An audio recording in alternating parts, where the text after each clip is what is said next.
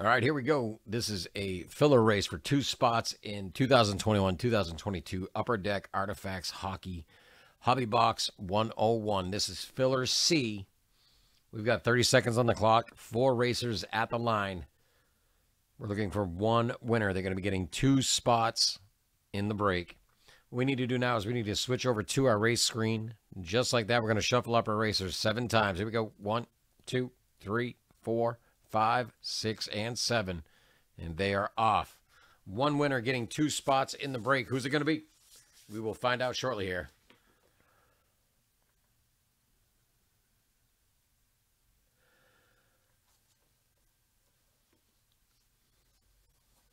Who's it going to be? 1 winner for 2 spots.